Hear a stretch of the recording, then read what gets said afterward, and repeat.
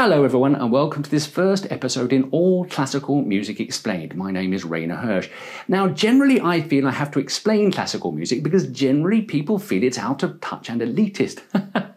I don't think it's elitist and neither does my butler.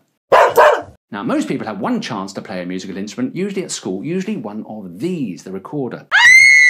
A lot of people throw their recorders away at the end of their school time or ruin them by sticking them up their bum and trying to play God Save the Queen. You know who you are. If that's the case, you shouldn't have done, because all the world's great music can be played on the humble recorder. Listen to this beautiful example.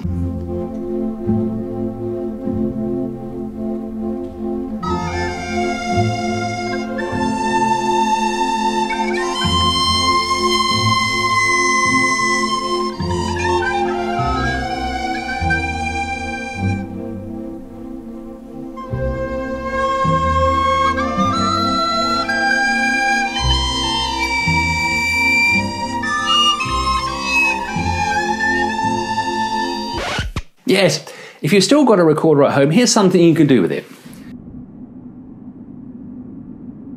Now, the recorder does enable us to begin our journey, All Classical Music Explained, because it enables us to read music. Now, if you haven't done this for some while, maybe not since school, I'll remind you that classical music is written on lines like this. Basically, if you can see lots of stuff on the lines, that means the music you are looking at is hard music. If you can see lots of lines, but no stuff, that generally means you're drunk. Now, when I was at school, we had a remembering thing to remember where the notes were. It was this: every good boy deserves favours. Maybe you had that: fudge, fruit, football, all the F words. Well, maybe not all the F words. Well, I thought it's the 21st century. We can update that. Got some different versions. Here's one: expelled gynecologist blames diaphragm fiasco. Anybody have that? Went to a particularly liberal school. Here's one for any meat eaters: eat ground beef, die foaming. And my all-time favourite: everything George Bush did freaked me out.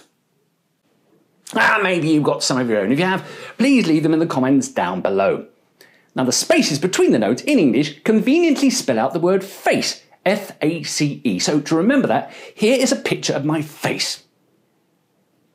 Then, at the beginning of the music, we have numbers which explain how the rhythm of the music works.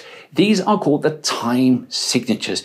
Here are some well-known time signatures: 2/4, 3/4 and 4/4, or to give them their numeric equivalents, 0.5, 0.75 and 1. Explains why Britain is leaving the EU. Now, you do get more complicated time signatures like this: 5/4, 10/16, 47, 30 seconds. But nobody ever uses them because nobody can count them. For example, there's a famous piece called Take 5. It's called Take 5 not because it's in 5/4, which it is, but because it took them 5 takes to even begin getting it right. This is take 1. Wait for it. Not yet. No. Yeah. Now, don't be spooked if you haven't done this for some while. We're all vaguely familiar with the technicalities of music. For example, the human heart actually beats in 2/4. It does. Listen to this.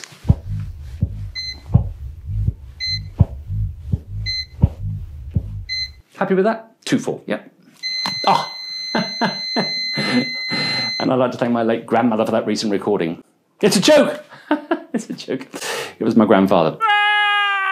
Well, I hope you've enjoyed this brief introduction to classical music. If you have, please like this video, subscribe to the channel and leave whatever comments you want. Either I or my butler will delete them all. Thanks for watching. See you next time.